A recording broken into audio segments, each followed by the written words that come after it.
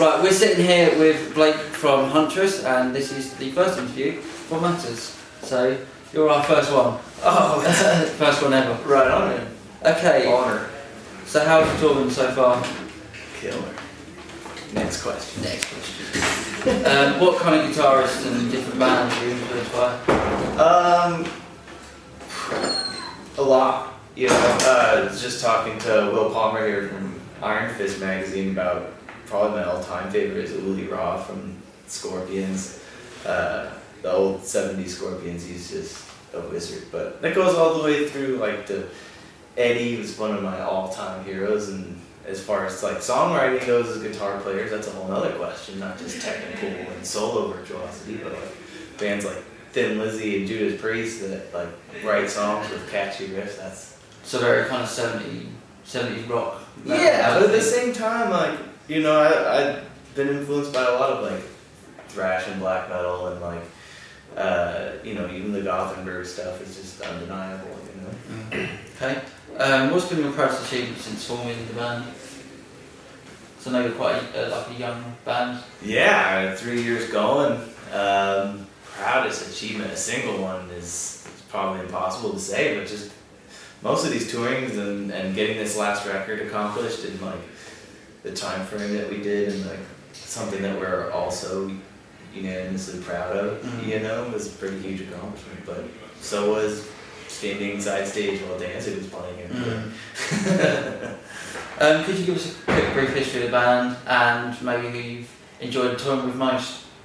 Yeah, well, Ian and I played in a band called Professor, and Jill had booked the band at a nightclub that she was doing, and she just really liked the band. I'll never forget playing and having this good-looking blonde that did not look like she'd be a total metal fan, just like front and center, just like, what, all about it. And so pretty much from that point, she was just like, I want that. And long story short, she ended up singing for the band, and then it just kept molding and working out until it's to this point, and it's going to keep molding and transforming until the next show I see you.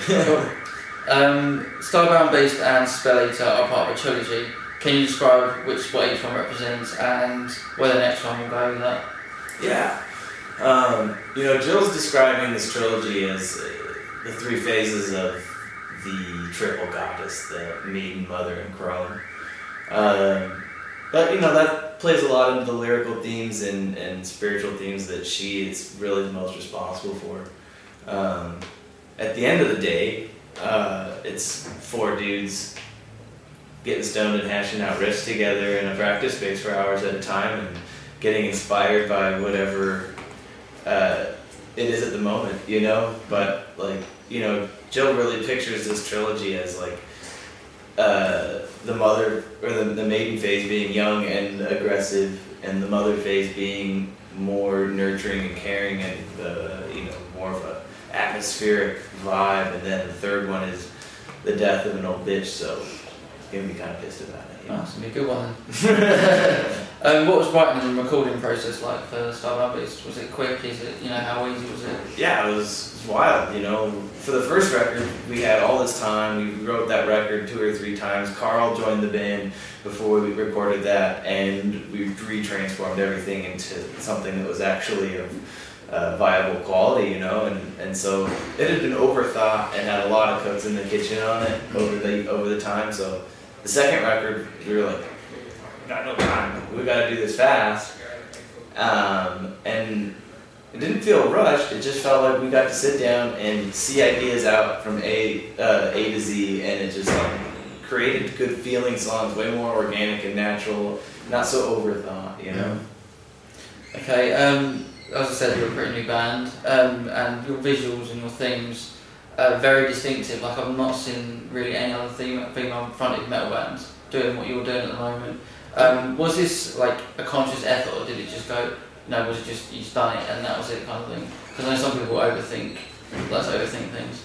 Yeah, you know, it's tough to find that right balance, you know, but we are pretty conscious of our decisions, you know, and we'd all played in bands for a long time, and we'd swung the bat, and struck out a million times until we were like, okay, I think we get it now. And so like, you know, the visuals is important. We've always invested a lot of time and energy into the art for the album and correlating those images with the videos and doing real videos that are like directed and thematic and something watchable, and because that's a piece of art also, you know, it doesn't just have to be 5 dudes in a jam room getting a music video done real quick because they need a video on YouTube.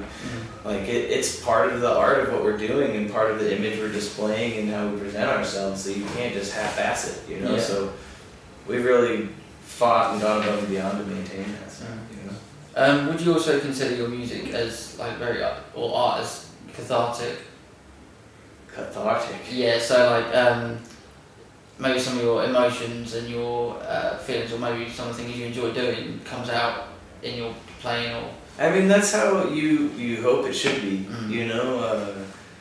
It should be inspired by the way you feel and communicating that, so that you're really hoping to identify with the way other people feel, you know? Because you're assuming you're not the only one who does, you know? And for sure, you know, when the songs are written and when you're spending that kind of time in front of a computer or just sitting at a desk or, you know, with your amp or your headphones or whatever, like, you know, I feel like we have a pretty big dynamic range in our record between really slow and heavy and dark stuff to fast, you know, and you ain't writing a thrash song when you're just super bummed out and your imagery and lyrics have a very sort of pagan witchcraft thing to it, and some first impressions. Some people might take that as a bit highly sexual and provocative. Can you explain the reasons behind doing that? You know, it's, as far as the lyrical themes and stuff like that, you know, that's a lot all based in Jill's, you know, beliefs and spirituality and her upbringing and her experiences. And she's a real trippy person when it gets down to all that stuff, you know. But as far as the provocativeness, you know, it's so funny. It wasn't such a conscious decision. It was like, and I'll never forget seeing the 8 of Swords video, the first cut, and being like, Jesus, it didn't look like that in person. Or maybe I just wasn't paying enough attention.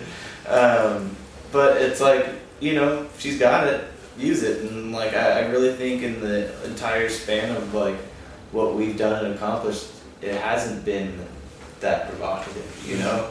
But it's like, we're all about fucking superheroes and like awesome shit like that, and superheroes don't wear a lot of shit. And if I was all buff and the singer and we were like Manowar, I'd put on a loincloth and be like, suck it.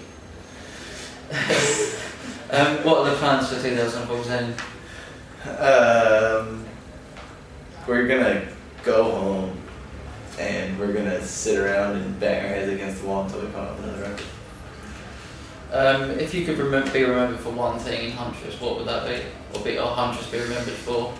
Oh, I thought you said I could be a member of Huntress. Who would that be? And I was going to definitely say Carl. Yeah. You can get another member of your band. You should use that one.